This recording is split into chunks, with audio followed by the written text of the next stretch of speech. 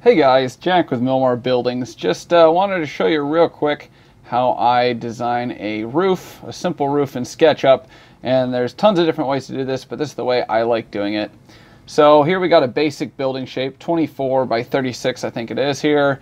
So you can pick your pitch of your roof. In this case it's 24 feet, so half of that's 12. 412 pitch is pretty common for pole barns. So it'd be 12 times 4 is 48 inches. Grab your line tool, find your middle point by finding that blue dot. Make sure you're going along the blue axis there, so it's going straight up. Type in 48 inches, enter, and that gets you your first roof peak there. You can delete out that middle line with your eraser tool.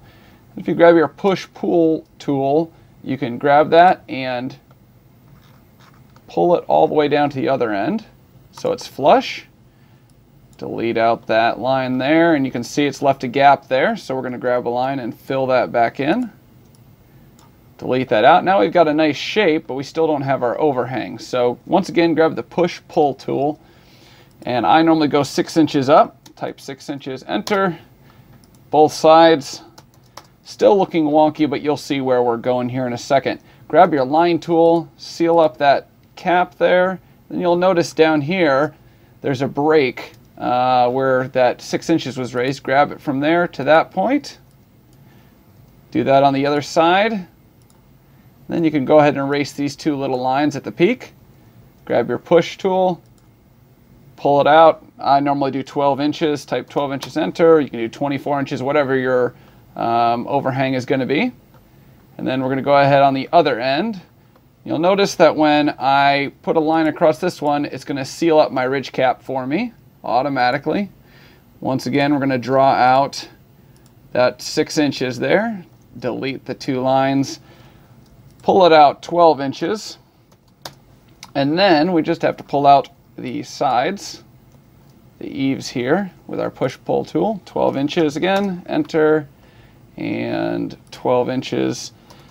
And then the final touch for this roof will be to add the soffit boxes. So you'll notice there's a nice line from where we pulled that roof out. You just grab that right there, come across, make sure it locks onto the red axis line here. You can see here. Gives you that nice box. Grab your push tool again, slide that all the way down to the other end, and you've got your box built in there.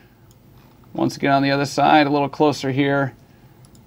Pull that box across, make sure it locks in level at the red line there.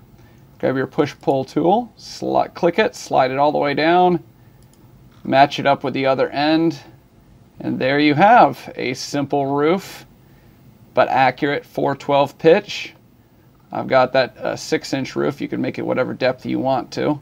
You can make those overhangs as deep as you want to as well. Hope that's helpful to you guys. If you got any questions or a better way of doing this, let me know. I'm interested to hear.